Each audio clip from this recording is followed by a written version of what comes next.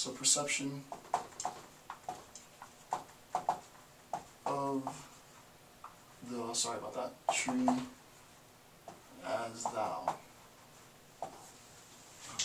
So, what is the perception of the tree as thou? The first thing that we recognize, Buber says, that we need to do is that we need to consolidate all of this, right? 1 and 5, 1, 2, 3, as sort of enumerated, as itemized lines, if you will, need to be consolidated as one thing, right? And when I put 1 through 5, it's just convention. It really isn't just a preservation of, it's not a collection of 1 through 5. It's not like, imagine I have 5 marbles, and they're sort of free-floating on my desk, and I take a cup, and I put those 5 marbles in my cup. It's not that, right? It would be getting a mortar and pestle, and grounding all of those marbles into powder, and then mixing that powder to create one powder, right? It's that, right? It's not just, you know, oh, well, we're still preserving picture, we're still preserving movement. They're still not isolated entities. What we've done is we've consolidated all of these things into one thing, right? And not even thing, but into one nature, to be a little more technical. The next thing that we have to recognize is a uniform wholeness, right? So the first thing is sort of a consolidation. And the second thing is a recognition of what he calls a uniform wholeness. Right? Recognition of a uniform wholeness. And what he says, it's I think a very interesting statement. So I cited it directly. The tree is, quote, right, for Buber, the tree is bodied over against me and has to do with me, right? Extremely poetic, right? The tree is, excuse me, the tree is bodied over against me, right? It's bodied over against me and has to do with me. It seems almost contradictory, right? If we think of something bodied over against, the term against is oppositional, right? This, not that. But it has to do with me. So there's a recognition, and this is almost Parmenidean in a sense, but there's a recognition of a uniformity despite separation. And philosophy at this level gets extremely complicated. So I understand if this sounds like hokey philosophy, right? But before I go to point 3, if you think of,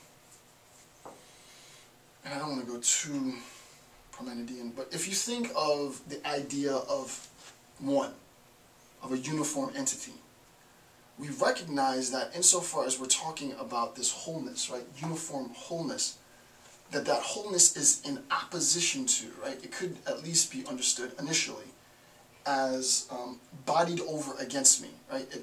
There is some uniform thing there, right? There is my camera, there is you, the viewer, there is me, so I can make sense of me by defining myself in terms of not being you.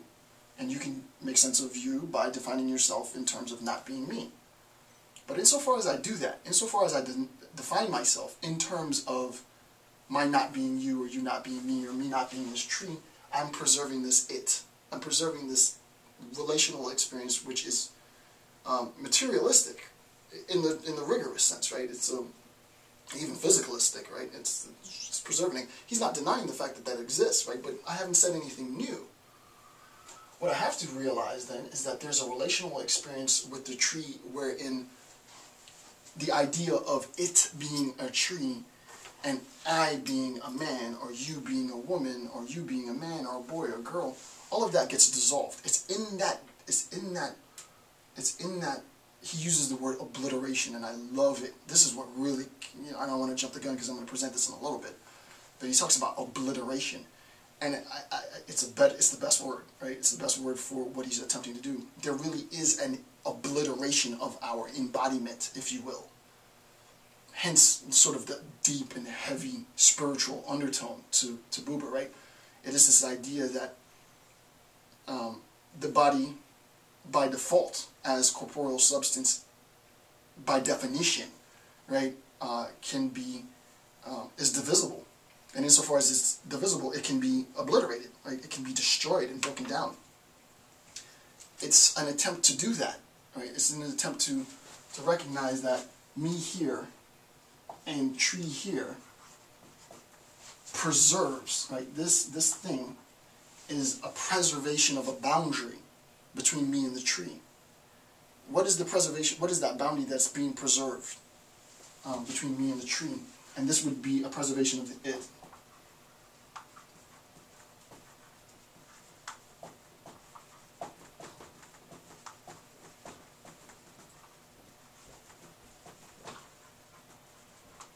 Right, this would be a preservation of the it relational experience. And the question is, well, what is this? What preserves the it relational experience for Buber? He doesn't say it explicitly. And you know, this is my interpretation. I could be wrong. Actually, I don't think I can be wrong because it's interpretation. I think my interpretation is justified. But as we progress and as we see, it seems to be the case that he's saying this it relational experience is preserved by our embodiment. It's the recognition. It's giving primacy to our embodiment that inherently preserves our it relational experience, right? I can't really see this thing for what it is because there's a boundary obstructing my recognition of this thing for what it really is. But then it gets even weirder. And not even weird in a bad sense, but I think cooler. I sort of really like Buber's vibe, to be honest with you, right? If we get rid of this embodiment, right, the destruction, the obliteration of this embodiment, then what we have is sort of this grand sort of process, this merge, if you will, in which you have something. I wish I could animate this, right? You have like a, and this is just sort of trippy, but you have something like, I don't know. You have something like a merger, right? Where what used to be two separate things, identifiable, right? I've preserved the number, have now just become this wholeness. It's a synthesis of things. We see the interrelation between the tree and myself. In a sense, you know, Schwanza says this, I dreamt that I was a butterfly, dreaming that I was a man, or something to that effect, right? I dreamt that I was a tree, the tree dreamt that I was... I recognize that. So then immediately, and what's really cool about the narrative that Buber has is he recognizes and he addresses this immediately in the text, right? He recognizes that this relational experience must be mutual. So if there is a sense for his argument to remain logical, if there is a sense in which, because in a sense he's constructed this sort of biconditional, if there is a sense in which I recognize the tree for what it is, the thou that the tree is, there must be a sense in which the tree recognizes me for who I am. And that sounds totally hokey. It sounds weird, right? But I'm like, okay, let's hear what Buber has to say, right?